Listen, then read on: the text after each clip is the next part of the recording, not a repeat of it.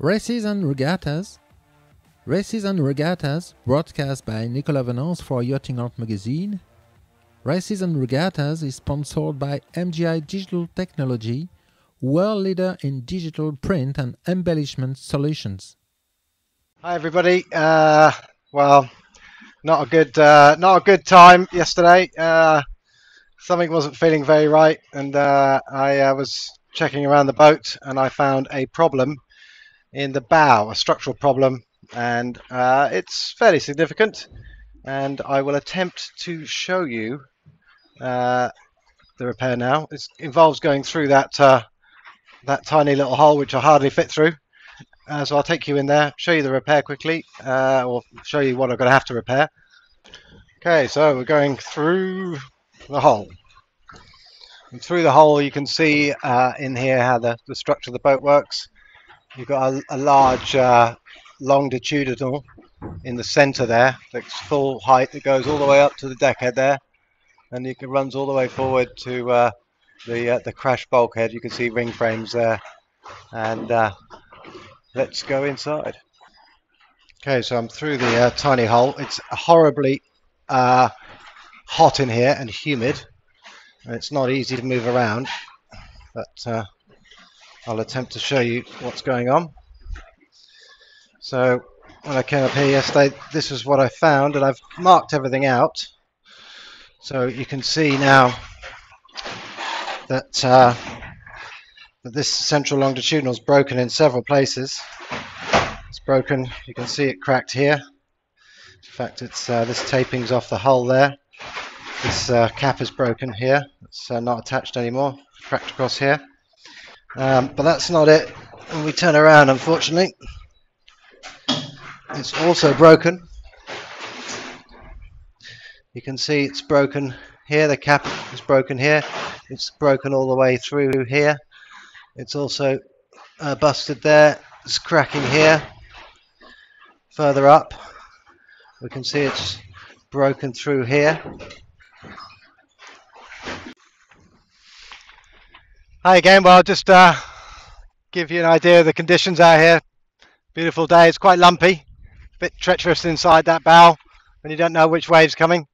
But I've got laid out here everything I've got to cut. I'm going to cut outside, try and keep the dust out of the way. So I'll just give you a quick look at what we got. This isn't everything, but there's quite a lot of what I have on board. Some of it I've cut already.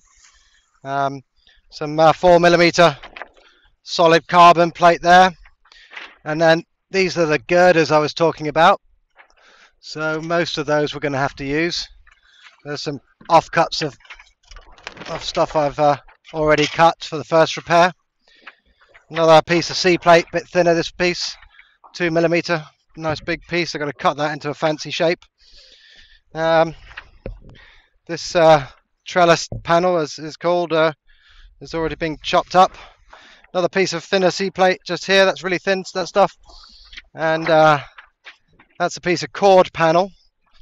So you'll be able to see it's not solid, it's a piece of cord. So pretty much all of this is going to now get chopped up into pieces.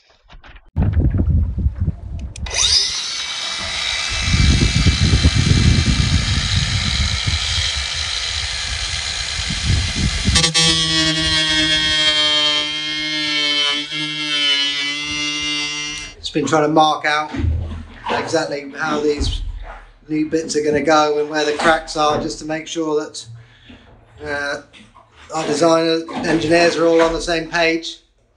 So I'm going to do a slight revision to it, but basically I've got to have to cut out of that panel. You can see there I've got to cut this shape out, and this shape over here.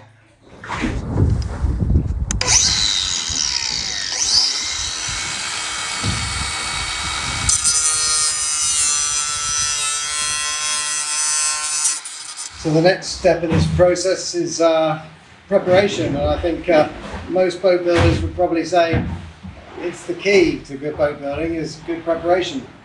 And, unfortunately that means getting mucky, dirty, and lots of sanding, so that's what I've been up to. preparing the surfaces that it's going to go on, the pieces I've cut, and the pieces themselves.